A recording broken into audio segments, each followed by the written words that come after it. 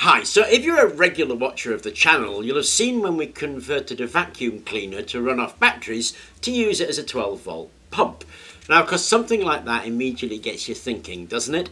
What else could be converted? What other bits of equipment actually would be relatively easy to convert off a battery? So, because the thing that people want to use a lot of, me included, without being tied to a plug socket, are tools, electrical tools. So I picked a drill, a Black & Decker ordinary plug-in drill, working on the idea that if we could convert a drill, then a whole range of power tools could be converted in exactly the same way. Because the motor in a drill is the same thing that drives a jigsaw, it's the same thing that drives a sander, it's the same thing that drives a circular saw. There's just this huge range of power tools use exactly the same motor setup that you find in a drill. So I thought I'd give it a go, trying to convert a drill to work on a battery. So of course the first thing to do is to take the case off. And the case is only held on by, 8 screws. You remove those 8 screws and lever off the case, and you get to the inside of the drill. So let me give you a close-up of that. Okay, so here's the chuck attached to this spindle, and there's a big drive gear right there. It's got a worm gear here going to the actual motor. This is clearly the fan. This holds it in place. Here's the motor itself. We've got 2 coils. There you can see one coil on one side here, then the yoke there. Here is the commutator, and here's the rear bearing. And then we go to the electronics, which is this section here. This is the wire that comes in from the wall socket, and you'll notice there's only a live and a neutral there, and it goes into the switch. And on the switch, if we take the switch out, there we go. We have 2 wires going up to the motor, which are the positive and the negative, and those 2 wires first of all go into the coil, out to the brushes, other side of the brushes, and back. And of course the brushes are feeding the armature in the centre, and across that switch is a capacitor.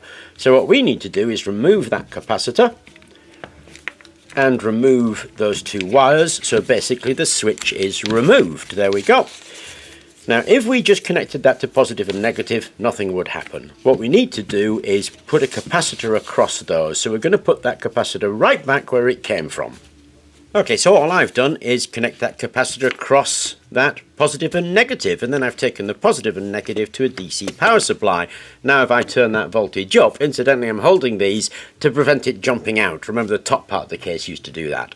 But let me put a bit of DC voltage on that.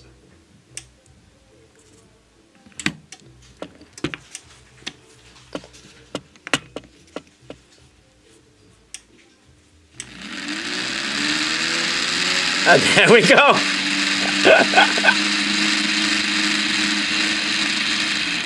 Okay, so I've got a couple of car batteries there connected in series, so 24 volts. One end is going to my drill motor, and the other end's just left dangling. And if I touch that so that we have a contact,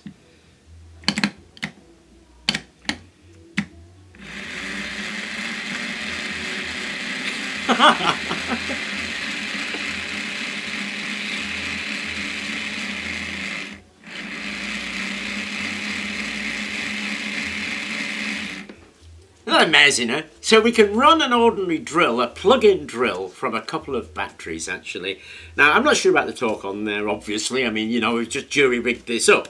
But the idea, I think, is really interesting, that power tools can be converted to run off normal DC batteries by very little more than wiring in a couple of wires. Anyway, I thought I would share that with you because I found it absolutely fascinating. Of course, I'm going to be trying converting other stuff, but it is something to have a look at and something that's interesting, I think. So I hope you enjoyed the video, and thank you very much for watching.